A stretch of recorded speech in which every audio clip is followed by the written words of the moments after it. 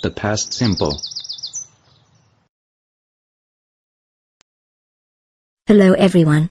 Today, we are going to learn a very important verb tense in English. The past simple. First, we have to differentiate between two types of verbs. Regular verbs and irregular verbs. Regular verbs make their past form by adding ed. We must learn the rules to add this suffix. They normally add ed to the verb.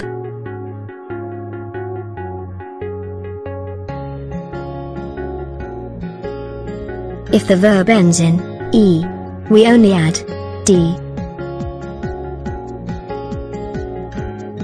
If the verb ends in consonant, vowel, consonant, the last consonant is doubled.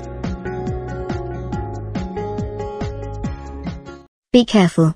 To double the consonant, the final syllable must be stressed.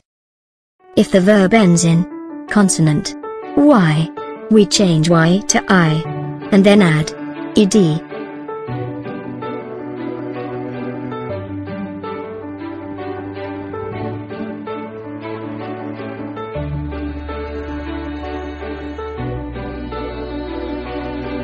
In the case of irregular verbs, they must be learned by heart. Why should I learn them? Because they have a different form in the past each.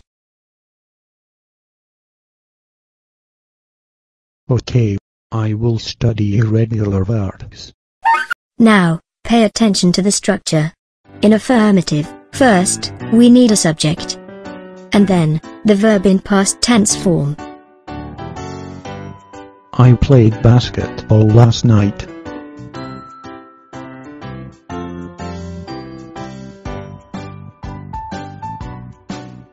In negative, don't forget the subject. Then, the auxiliary didn't. And finally, the verb, in base form. We didn't win the match. And, in interrogative, a question word first, if required. The auxiliary did, the subject. And the verb, in base form. Did you like the match? No, I didn't. For short answers, we use yes or no, followed by the subject and the auxiliary did. Now, we will talk about the uses of this tense. First, it is used to talk about a completed action in a certain moment in the past.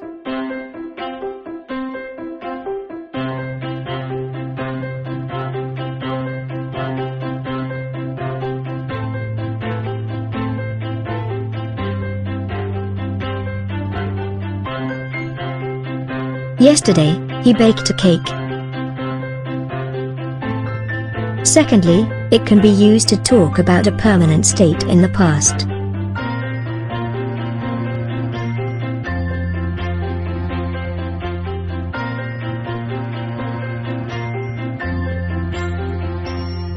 John lived in a big house when he was a child.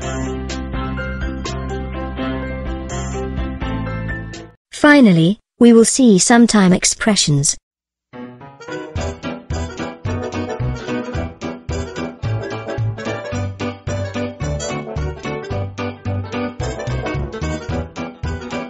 Now, you can use the past simple, good job.